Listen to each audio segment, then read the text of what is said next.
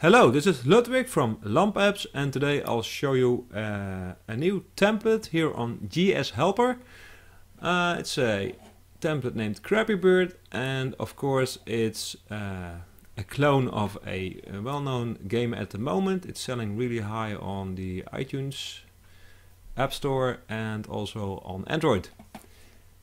So let's hit preview. There's a score here, there's a high score, our little birdie, a play button and a nice background and a foreground that moves just like the original game.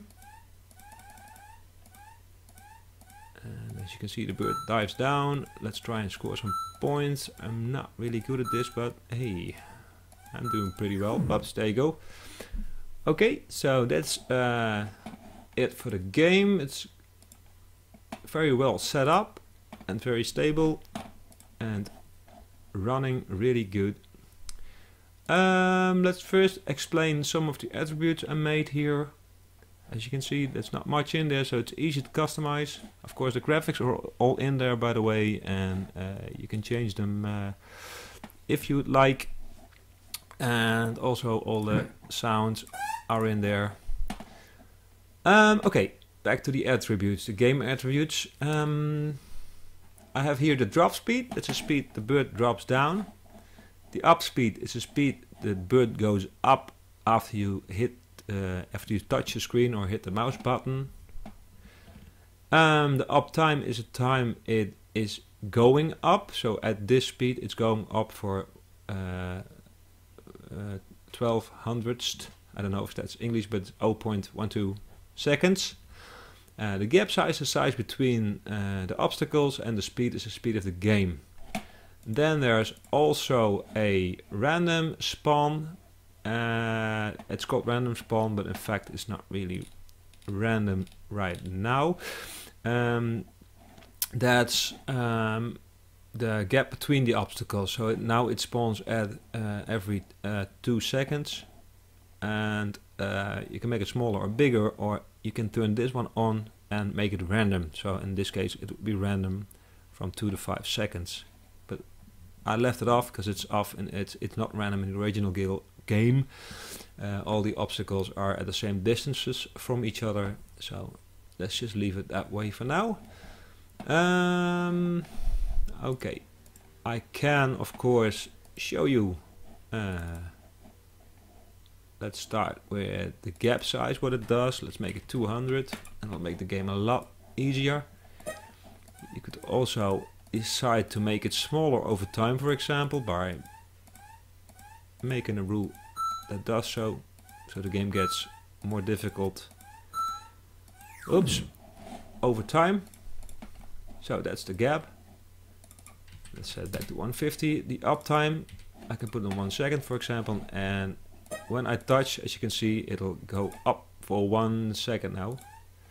So of course that's way too much, but just to show you what it does, let's put it back again.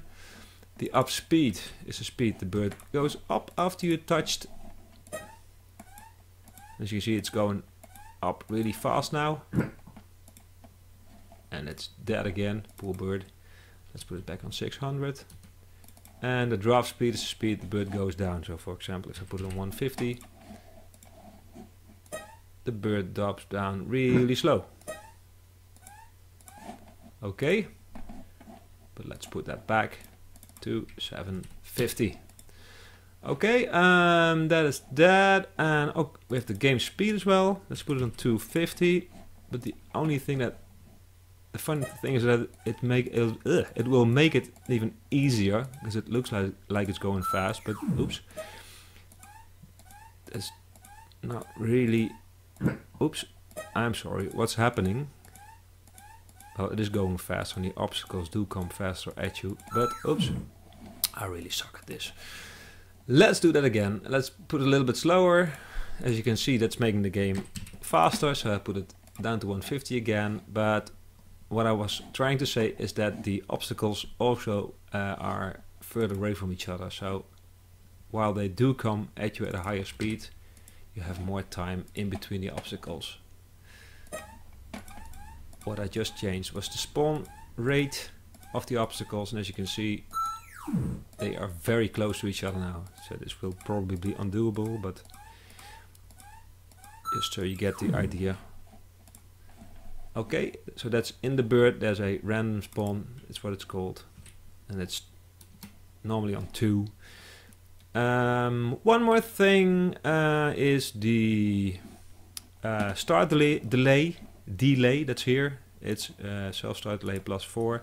That's the time it takes before the game starts, before the obstacles come. So if I put it in 2, for example, the obstacles will now come a little bit faster. So that's after about 2 seconds. As you can see, they're here a little bit faster now. Okay, so let's put it back on 4 again. So we have the game as it was again. And thank you for watching. And if there are any questions, ask. Okay, bye bye.